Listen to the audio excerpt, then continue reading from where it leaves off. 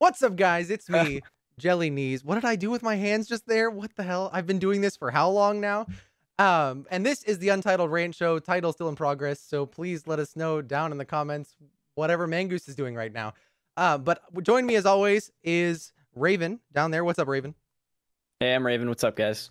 And Or the Evan. Mangoose himself. This probably isn't in the right order anymore, but it's fine. Whatever.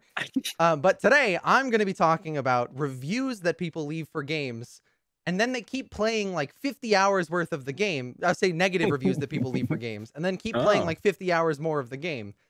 I have some thoughts about that. But what about you, Raevan? I will be talking about, I don't know like the specific term for it, but just people expecting too much from a game right away. Just like they want everything right away. They don't want to wait for like updates and stuff. They want the extra content now. And you I've got a bit of a broad topic this time. Just the effect of mobile games on the entire gaming industry. I got a lot to say about that, and there's quite a few topics. I might have to split this one up across a couple of weeks or something. I don't know. All right, yeah. I dig it. I dig it. For the first week in 3 weeks, you guys haven't stolen my idea, so you know it's great. Because I went last. Because I went last. I was going to do the one that you were talking about, and you stole it from me. Yeah, well, what can I say? That's how it feels. That's how it feels, Mangoose. But Put in so, those place. Reviews.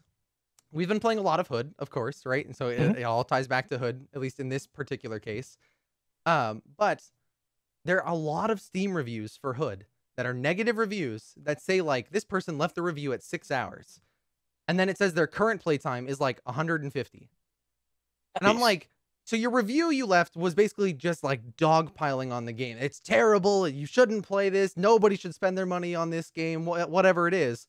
And then you added another 144 hours to your playtime afterwards. That doesn't make any sense to me.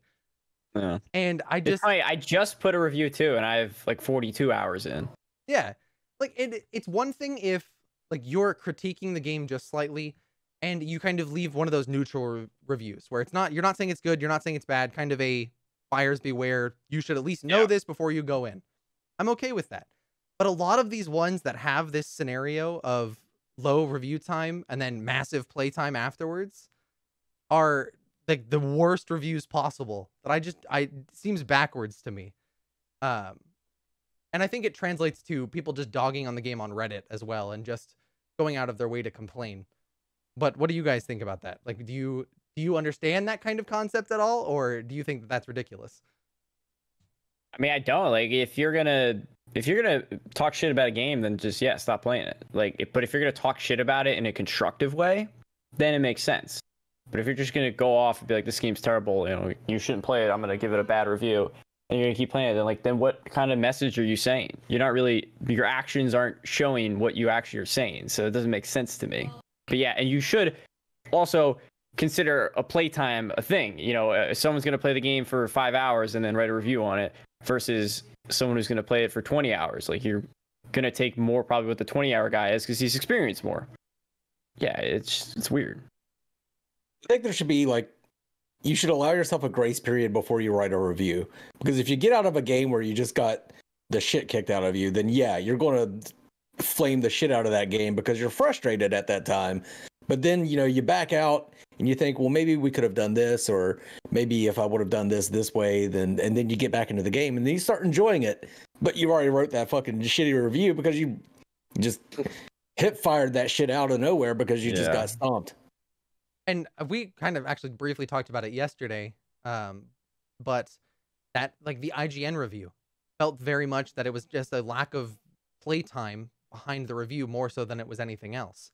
So you can have these big publications still have that same problem, and maybe they're the ones that are promoting that problem. In that if IGN can write a review after 6 hours, why can't I? Right. And and then that also branches into people not understanding what kind of game they're playing, and they immediately compare it to another game like it, because I guess people just have to compare it to something. Like any new game that comes out, oh, it plays like this, oh, it plays like that. Like, sure, little stuff here and there, but when you aggressively go into for example, Hood, they go in and they think it's like a For Honor where the combat is more lock on, there's feinting attacks, there's faking, there's unblockable attacks, all this stuff. But you go in and you start playing it and you try to do that and you just get shit on and you're like, well, this is stupid. It's not what I thought it was. So I'm just going to be mad about it instead of trying to learn the game.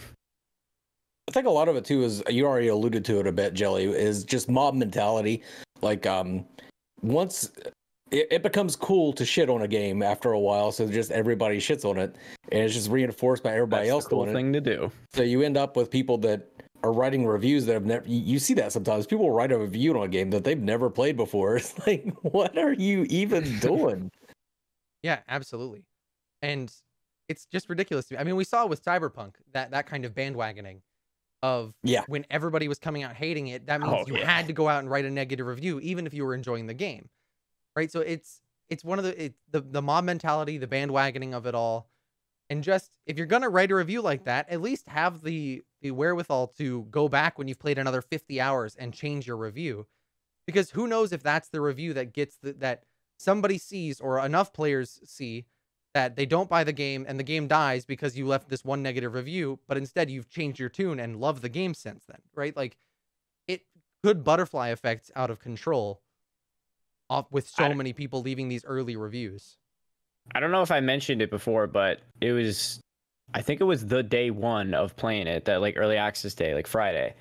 And King Ithalian, a big streamer, he's on Facebook Gaming now, but he tweeted out and said, like, I don't like Hood, I'm refunding it. And just so many of the interactions are like, well, or some people are like, yeah, like I agree, like I'm refunding it too, it's garbage. Some people are like, well, no, I actually kind of like it. But he never he never really said why. He just said, yeah, it's bad, I'm refunding it. And then like people feel so justified. They're like, and we played with like another one of Mud's friends we were playing with. Like, I'm not calling you out if you're watching for, like, I'm not being mean to you. I'm just saying that, like, he was playing it. He tried to get into it for the first time, and I don't know if we just were matching with people that have played a little while, but he was just getting kind of frustrated about it. He's like, yeah, I don't really like this, and the combat's kind of weird. But even him, he just ended up refunding it anyway. I'm like, it's a $30 game. Is it really that big of a deal that you gotta like announce it to everyone? Like, yeah, I'm refunding it, man. Give me my $30 back. You're right. It's the cool thing Why to not do. just hold on to it and wait to see what the future is going to do? It's not like it's $70 you spend or something. Part of the problem is compounded in Hood because of the perk system. Because you don't have those perks immediately. Like, some of the, I can see that. Like, John is unplayable without Surging Smash. Yep. Like, if you can't just one-shot people with his jumping attack, then why the fuck would you play John? And having to grind to level 7 to get that. Yeah, annoying to a lot of people. So people are writing these reviews before they get their perks, and they don't realize that the perks are what make you powerful. That's why that other guy just shit on you all game. It's like, why did I keep getting one shot by this dude? It's because he had a perk that you didn't have. You could have been doing the same, but you haven't grinded that perk up. So I think Hood did it to themselves a little bit with that perk system, but I think that's something you should expect in any game. I think to me, it's not really a big deal. I don't know, but that's you've played enough of the game though to get the perks, so it's like it's one of the. But even without the perks, like when I was playing it day 1 and day 2, before even like, because even I was unlocking perks on Raevan, I wasn't playing them on though because I didn't like them. So I was still running around with like not a lot of perks. Day 1 and day 2, everybody was unlocking the perks. That's the difference. Yeah, then now we're far enough out. Of course. I'm level 100, right? I can go into a game against level 5s. I could have every perk in the game, and they're still trying to unlock their first one. Or their second one, or whatever it may be. So it's now we've gotten far enough away from the beginning of the game that that disparity is much larger. I think the way we can kind of compare it for a lot of people is the old card system in Paragon. Having to unlock cards that some were just outright broken. When you go into a game that somebody has that card and you don't, you're just SOL. There's nothing you can do to be as good as them. Even if you mechanically play better, that card is just stronger. And you saw it all the time. And that's why that system you had to have changed. Certain cards in order for some heroes to be viable. And it's the same way in Hood. You have to have certain perks for certain heroes to be viable. Yep, absolutely. Or a combination of perks. So that's probably something that leads into it. I'm not saying that's an excuse for people that are writing these bad reviews and then continuing to play the game. I'm just saying that might be part of the reason why it's getting some negative reviews, is people just aren't playing it long enough to get their perks. And I think the sensationalism of it all, right, of the everyone has to bandwagon together to hate a game is detrimental across the board. I think we need to normalize being okay with people not liking a game. Right? I've been trying really hard with Hood to basically tell people like it's not for everyone. Like just plain and simple, it's not going to be for everyone. I'm not saying everyone can go pick up this game and they're going to love it. But so if you don't like it, I get it. But I also want some more reasoning than just, well, it's not For Honor, because that's a BS reason.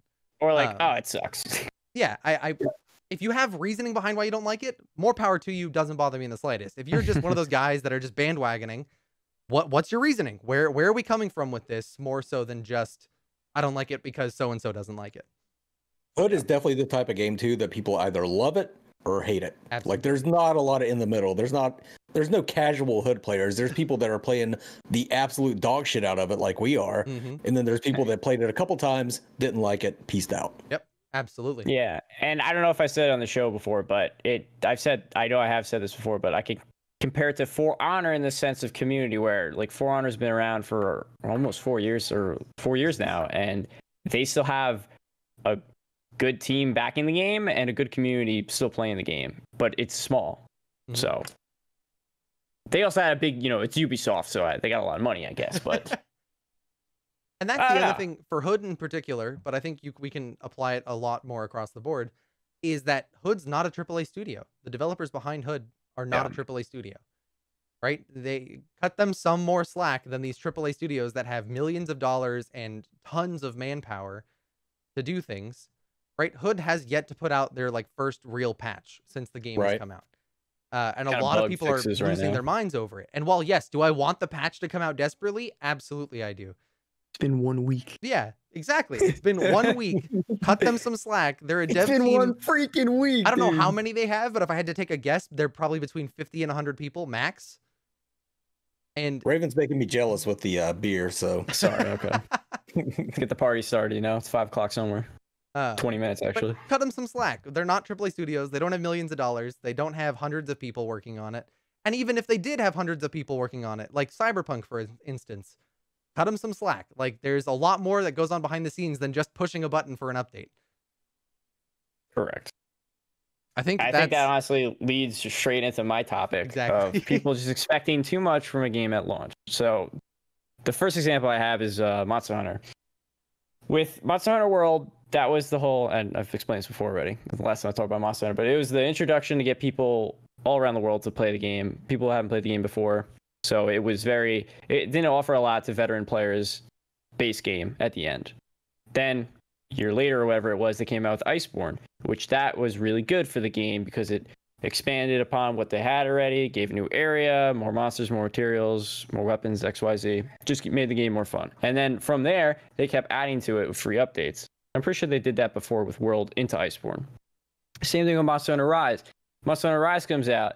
Oh, it's people already crying about how the end game is not enough to do, there's not enough monsters, whatever. They announced that the first title update, which would be at the end of May, or not May, sorry, the end of April. The game came out late March, end of April's first update. They showed one monster that they were going to add, and then like a mystery monster. Meanwhile, they come out and show, oh, we're actually adding like 5 monsters. So then it's like, whoa, that's pretty cool. Even after that update now, people are still like, there's not enough to do now. There's still not enough. Like, you need to understand that this game is pumping out free content updates monthly. And I'm sure there's enough content there to last you for a whole month and then some. Especially people like me who really like to play the game, and then they could play it for hours and hours, even if it's the same thing over and over again. But that's so much content to just put into a game like that off the start. And then this could go straight into Hood, where I don't know if it was on Reddit I read, or if it was just from people playing in the game, talking here and there. But people were already complaining about like, oh, there's only 4 characters to pick from in this game. There's like the IGN review. Oh my God, there's only 5 maps in the game. Look at Valorant, dude. Valorant came out with 3 fucking maps. And look how much people played that over and over and over again. And then they still only have, 2 extra maps, Icebox and now Breeze? Or, sorry, 3, I apologize. So now they have 6. Ascent, Icebox, Breeze. But 5 maps on a release on a game like this, that's pretty darn good. And I've already seen another map from their trailers, a snow map. So they have it. They said it's going to come out in Season 0. So within the first 3 months, they're going to add a new map, a new game mode, and cosmetic items. And yeah, and again, it's been 1 fucking week. Came out May 10th for everyone. It is now May 15th as we're recording this. Come on. That Snow Map does some Mario Brothers bullshit where you slide around. I will be so angry. Oh my god. But would you though? Would you really be angry, Mangoose? And you slide into them instead of assassinating them? Oh, Dude, I'd be so mad. A sprinting John just goes too far and just like. With all the funny shit I've seen in this game, right, with just glitches and shit, like the short I made of the Marianne launching into the sky, like I wouldn't go past that. I would probably expect that. And seeing the sheriff teleport and shit, yeah, it's great. I see what you mean with. I've gone back and forth with DLC. Like I used to be pissed off about it that every game you buy, you end up having to get like buy another patch and then buy another patch and buy another patch. But when you really think about it, downloadable content is a lot preferable than just waiting for a second iteration of that game. Yep. If you already like the game, DLC gives you more of that game, and it's usually cheaper than just buying the entire game. And I'm kind of down with downloadable content now because it just adds to the game without forcing you to pay for a completely new upgrade like there's no Warcraft 2. There's always just patches and expansions and such. Something that I think Epic has done really well, and I will not praise Epic for a lot of things, but that they did with Fortnite is the Battle Pass system. Creating the Battle Pass and basically giving an option for us to pay a little more money, but have a progression system that helps incentivize playing the game for a longer period of time, incentivize playing to completion of that progression system, rewarding you with cosmetics and some in-game currency and all of these things for $10 for 3 months, basically, of content. That's a super good system that I'm happy to support more of, assuming it's done well. If it's greedy, that's separate. That's a whole other thing. Yeah, look at how many games have adopted that now. Literally almost every game. And I don't think they can do it with Hood, though. To be honest. They probably couldn't do it with Hood. They're doing it with Hood. How are they going to do it, though? You only have weapons, skins, and then the gold you spend on them. To be determined, but I know they're doing it with Hood. They have already said that they're definitely doing a battle pass system. One thing I'll add is that you just praised Epic and Fortnite, so you're dead to me now, Jeff. No. I said one thing Epic did good with Fortnite. I'm not praising Fortnite. I don't know by any stretch of the imagination. But you Epic, guys heard it here that's a first. rant show in and of itself, let me tell you. And then, like, I don't know, it kind of goes back. I could say quick that, you know, back in like 2008 or something, when we had Modern Warfare 2, Modern Warfare 3, those games, and the DLC for those was quote unquote on the discs already at launch. So then people are like, well, just give it to us right away. Why do we gotta wait for this, and these months? Like, because it's supposed to last you for this time. You're not supposed to just get it all. I mean, it makes sense to me. Like, you want to spread the content out.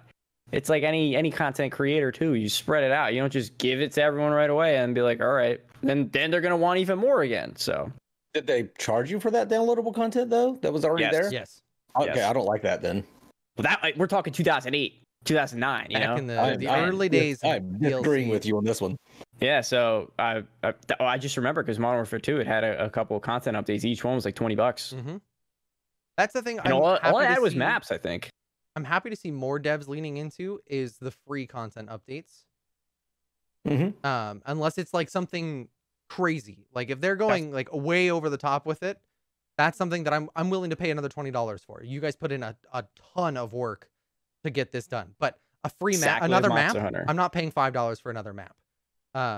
Right? Like, because that's what the Call of Duty model was, is the new maps, $5. You want a new access to a set of guns, $5 more. Like, that's ridiculous. I think Hood adding game modes, adding maps, and characters for free is huge. Great.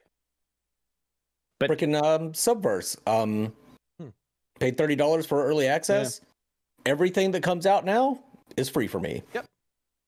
Just all the DLC is going to be free for that game. Yeah.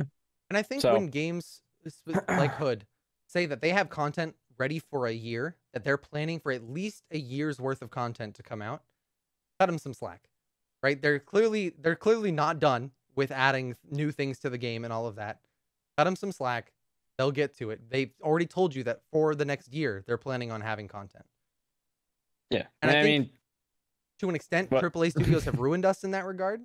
Oh, yeah. Because I think of Anthem Anthem was having like a Poor 2-year Anthem. plan, and it colossally failed, and that 2-year plan disappeared into dust. So people are Yeah. skeptical, but not everything's Anthem. Those AAA studios just keep making the same fucking game with different skins for everything. Yeah. But I was just gonna finish with Monster Hunter World being like the prime example. It's like the game release, had free content updates monthly, and then when it came time to that Iceborne expansion, it was paid, but it makes sense because it had so much more stuff. So yeah, I think people just need to fucking relax and just enjoy what you have. Okay. I think in general, people need to fucking relax. To add Yeah. on to that, I've seen a lot of people this week on the Hood subreddit specifically mentioning that it seems like people have forgotten how to have fun with a game. Yeah. And I Also, like which one? There's two. I don't know. Is the official one the I full don't know name? anymore. I have them both. Okay. But a lot of people have been like, do you know how to have fun? Like, are you enjoying your time? That should be the metric. Are you enjoying your time? Are you not? You can provide constructive criticism in there, right, to be sure. But at the base level, are you having a good time? That's what it should come down to. People also need to realize that other people's opinions are valid. Just because you think that you want the game this way, and this way, doesn't mean that everybody does. Mm-hmm. So chill out if it's not going to be that way, because not everybody thinks like you. And when you find that perfect game, then you just found yourself a unicorn, because nobody's going to find a game that suits themselves perfectly. That's right. That's why I'm enjoying Hood so much. Well, what do you got for the mobile gaming category here, Mr. Mangoose? Oh, I think everybody knows. Mobile games came into the market. They introduced this pay-to-win model, like free-to-play, pay-to-win, and it just took off because you had people that just weren't gamers, weren't used to games, just accepting it like it was just the thing to do. Like, oh, I paid and then I win this game. I get better than other people by paying money. And it just became accepted. And the real shit part of that is the mobile market started making so much more money through games than even the AAA studios, that everybody was like, all right, we got to do that. And then because generations came up on these mobile games, it's now become the accepted thing to be pay to win. Even if it's just a small advantage in pay to win, it's just accepted. It's like, oh, whatever, it's a game. And I just hate that so much, because cosmetics are fine. You know, that stuff that doesn't affect gameplay is fine, but the mobile market has really affected all the games in such a way that it's just fine to pay for. You could pay and get a new hero before everybody else, or something like that. And then I just hate it. I hate it. And the problem's compounding recently. Yeah. The big thing, I think, if I remember the number correctly, the number itself isn't terribly important, but the size is Call of Duty Mobile, I think, made $448 million last year, just on the mobile version of Call of Duty. That's insane. That's a stupid amount of money that even almost console doesn't compare to, or probably one of the biggest games in the world, right? That's an insane figure for a mobile game to be bringing in. And the thing I relate it back to, honestly, is Candy Crush. Candy Crush broke the space. Yes. Yeah. Showing what power exactly. could be done for a mobile game. For a game that is as simple as swiping a piece of candy to the right. And they were making millions of dollars a day off of that game. Even so, my mother, not a gamer by any stretch, doesn't like spending money on games, nothing like that. She would spend the dollar to skip the level that she was getting frustrated on. She was like 3,000 levels into Candy Crush, but she would pay the dollar. It's just a dollar. Just a dollar. Times 6.8 billion people, right? Like insane numbers that this company came up with. And now we're seeing the AAA studios double down on that. Diablo Mobile, Skyrim Mobile, League of Legends Wild Rift, Call of Duty Mobile, PUBG Mobile. Like all these bigger studios are seeing the value of the mobile space. Apex Legends Mobile, Rocket League Mobile's coming out. Literally everything is becoming mobile. I don't mind them coming out with mobile versions of games as long as they're not pay to win. Mhm. I think Blizzard was genius with their Diablo mobile. They just forgot who the fuck they were talking to at their own convention. Dude. Don't you They're guys have talking to phones? gamers. Okay, mobile Yeah, I was gamers gonna say are not phones. gamers. Mobile gamers are not Everyone's got a phone. fucking gamers. They're just fucking around casual on their phone. And Blizzard was talking to actual gamers that paid money to come to a Blizzard conference and treating them like mobile gamers. And that's what pissed people off. They're like, oh, fuck you with your do you not have phones? That shit was so Yeah, I don't blame Blizzard for making a mobile Diablo. I'm No. probably going to play the mobile Diablo whenever I can. But No, I don't blame them for making that decision, but they have to know who their audience is, right? oh god, yes. And that's, and I think this is both. I can't believe I'm gonna say this twice in the same video. Epic was really smart in making Fortnite mobile. Yeah. I'm plain and simple. I can't stand Fortnite to save my life, but the fact that it came out on the mobile space sent their game through the roof.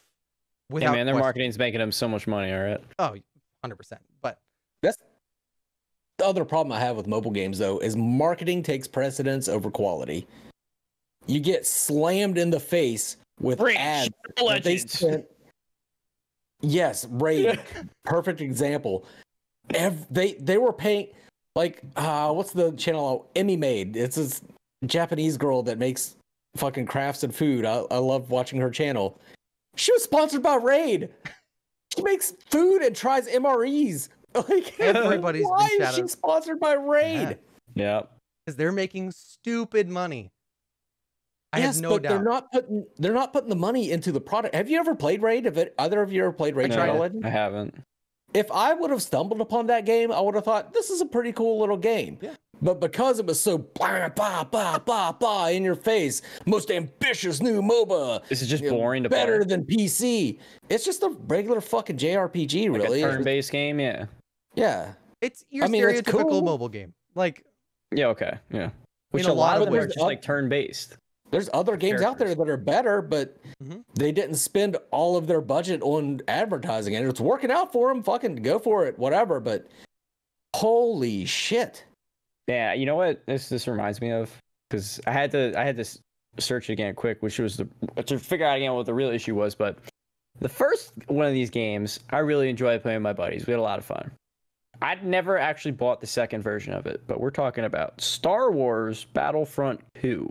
Do you guys remember that issue with EA, the loot boxes and everything? Loot boxes aside, still, but pay to win, people were just buying that shit up and then just destroying everyone. Yeah. Because again, according to this article, it took up to 40 hours to unlock a hero if you just played the game. Who's gonna sit there? I already just put 42 hours into Hood. Okay, I would have just unlocked one of those heroes, and yeah, and then people were just buying everything up, and that destroyed the game. And they had to redo everything. Oh, that was just, I remember everyone shitting on that. For Honor's release was the same way with their cosmetics, that it would take you some insane amount of time. I don't remember what the figure was, but it was something ridiculous to go through and actually unlock the cosmetics and executions and all of those things. So that actually never changed. That's still how it is. So it's you have to rank up your character, which takes fucking forever. Unless you buy the I forget what it's called, but you get the little sticker, and it's basically like a booster that gives you more XP, which that helps, because if you don't have that, it takes a long fucking time. Which I is know, why 'cause it takes a long time, is because they have this booster that you can buy. you don't get the good cosmetics until you get to rep 8 or 9. Yep. And that takes a long fucking time. I personally don't think any of that would have been nearly as acceptable if it wasn't for mobile games I completely agree. affecting the rest of the industry. I mean, we can Probably, yeah. Ubisoft as well. Assassin's Creed Valhalla. In the first 2 weeks of the game's release, they like halved XP progression and then started selling XP boosts that you could get to play the game. This is in a single player title that they're doing this in. And it's like, are you kidding me? Like you That's really, really just did that because mobile made it okay. Mobile said, we can make more money this way, so why not? I'm going to rule of threes this, okay? I'm going to rule of threes this. I am fortunate for Epic suing Apple over their pricing on their iOS store. I don't care about the lawsuit in and of itself, but I want an open space, an open market in that regard, right? That if Apple truly is controlling their space and not giving you an option, that is detrimental to the whole of the community. I don't like Epic Game Store. I prefer Steam, but Epic Game Store's existence is beneficial for the community at large. Right. Right? Any competition is, yeah. Exactly. The fact that Apple's pushing so hard against this shows how much money there is in their mobile space, that if they're taking a 30% cut, they're making an insane amount of money from that 30% cut and don't want to share it with anybody. It's all about the money, baby. They just want it all the comes fucking back money. down to how much money the mobile space can make. And I will promise to never speak highly about Epic or Fortnite again from this moment onward. From this moment on. I had to get my third point out there, and then we're good. Epic, you're dead to me. Yo, Mangoose, how's that sun treating your face over there? You like that? Yeah. Because my AC is fluttering my curtains. You want to some more? That's up to you, man. I think that's me.